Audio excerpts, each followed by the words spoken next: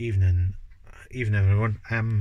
Just a quick update on I've finished my American Civil War infantry and artillery from Battlefield in a Box.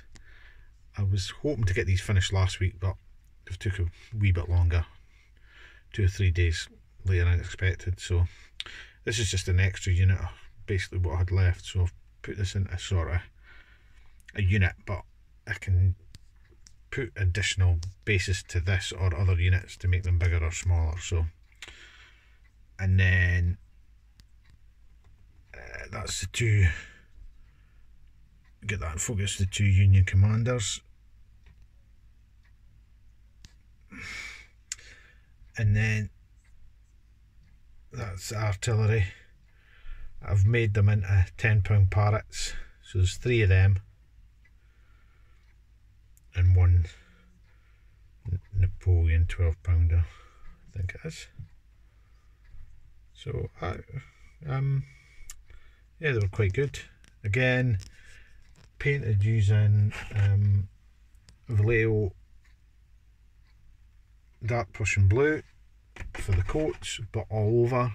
I dry brush them all over, and then the trousers are done with war painter crystal blue, and then army painter blue wash over the coats and trousers. So there you go. Yeah, they come out reasonably quite well. See if we can get that into focus. Oh, it's commander. And for the first time ever, I've actually painted them not on the horse. Normally I just put the guy on the horse and paint the whole lot, but I think that's maybe the way to go, because I found it a wee bit easier. So I don't know, see what you think of that. And then next up on the painting table over there is back to the sedan.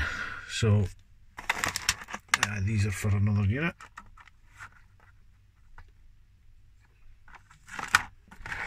And that's what's next.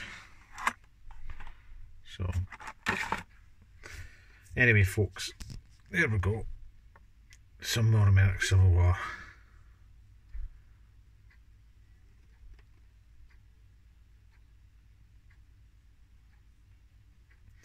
Anyway, thanks for watching and have a good evening.